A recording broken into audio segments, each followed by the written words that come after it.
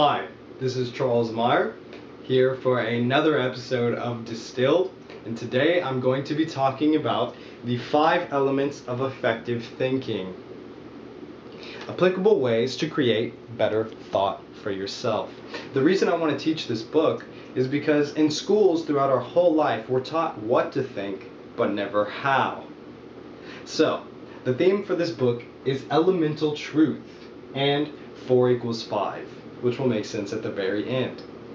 The elemental truth is that each of these 4 elements relates to how we can create better modes of thinking. So let's start with the first, Earth.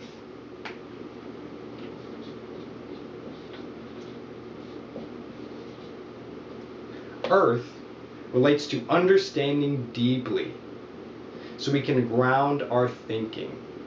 The word understand comes from engineering projects. For somebody to see the mechanics of how the ship is being built or the car is being built, they had to stand under it to see what was going on. So that way they understood. I'm going to use geometric analogies to relate all of this. So what I'll do for Earth is use a square. The practical method here is that you want to choose a skill that you're desiring to improve. So you write out all the elements for that skill. Here's one element, here's another, and the last. Now I say, okay, I'm pretty good at this element of the skill, but I'm not so good at this one. So you choose a particular element and improve upon it for 30 minutes. Or perhaps the entire day if you're really motivated. This relates to functional movement, things of that nature, the 10,000 hour rule if you've ever heard of it. Functional movements are when people train specifically on key movements like push-ups, pistol squats, burpees, because those small skills translate into giant effects. As we talked about in the other book that I covered, The Power of Habit by Charles Duhigg, it's something like a keystone habit, a habit that affects all others. Next is fire. Fire is all about igniting success through failure. The applicable skill here is using failure as a tool to succeed. So the sign I'll use here is a sine wave. Right? This is me going along a certain path. What it says is that if you can't figure something out, or if you're having some sort of block, intentionally fail so you can learn from that mistake and move forward. So say I'm here, I'm going up and then I'm down. I failed. Now I'll look at why I failed through the whole mess of it and say, okay, I understand this. Now I'll implement a solution to move forward. Here's the solution. So I'll do it again and make it high again, but I fail once more. Implement another solution and move forward again. You intentionally fail to find a solution and move forward. That's the practical method of fire, igniting success through mistake. Any wise teacher, guru, instructor will use mistakes as a great lesson. A quote I really love is that a ship in harbor is a safe ship, but that's not what ships are made for. Third elemental truth, we have air. Air is about creating questions out of thin air. Be your own Socrates. Have a philosophical mind. What I want to use here is a triangle. So if you understand something but you don't grasp it entirely, after you've used earth and fire, you still become stuck, go with air. Create a truth out of a question.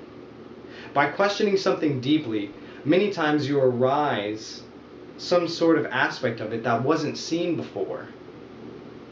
So when you ask a question, it opens your minds up to create an answer. You can't get an answer without a question.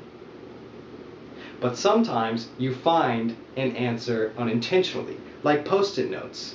The adhesive was really poorly set up. And at first they thought it was a failure, but they said, okay, what can this be the right answer to? and Post-it notes became huge. Everybody uses them, but originally they were a failure. When you ask a question that opens up this door, you find the hidden element, which creates the last leg. Another applicable method, besides just asking questions, which would be going somewhere with the intention of wanting to create one or two key questions, would be giving a speech. At the end of it, maybe a meeting conference, instead of asking, "Are there any questions?" assume that there are, and tell all of the people there to pair up for 60 seconds and create 2 questions. That way, everybody is getting some part in this. You'll hear questions that you hadn't thought of before, and the people you're working with will create questions. Everybody moves forward. The last of the 4, before we get to 5, is water.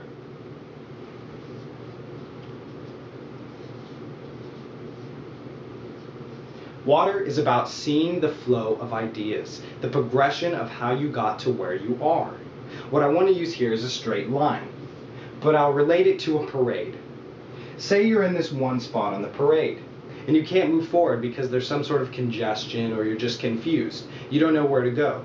What water tells us is to look at the flow of ideas. See, okay, where did the idea start?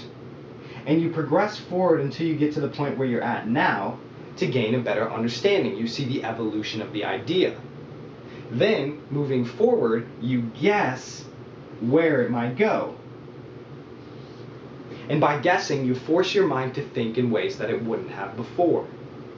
So you sense the flow of ideas and follow the evolution of it, from where it is now, and where it's going. A very good thought to remember is that every challenge you face is just a baby step in the evolution of it. And finally, we have the 5th element of truth. 4 equals 5 because all 4 of these together, earth, fire, air, and water, create the 5th element, which is the quintessential element of change. The only constant in life is change. It is always progressing forward. Your entire life, you have changed. Your cells in your body die and recreate all the time. Everything around you is changing. What this tells us to do is that we must actually go out and do it. Apply these 4 methods and change our ways of thinking. Just knowing them doesn't create that change. We have to go out and do it. The 4 elements create the 5th, which is the quintessential element. A perfect representation, the circle. These are the 5 elements of change. I hope this information serves you well. Again, the 5 elements of effective thinking. Very short, quick book. Tons of applicable methods. I only mentioned a few here. I highly recommend you get it for yourself. And share this information along, as always. Thank you.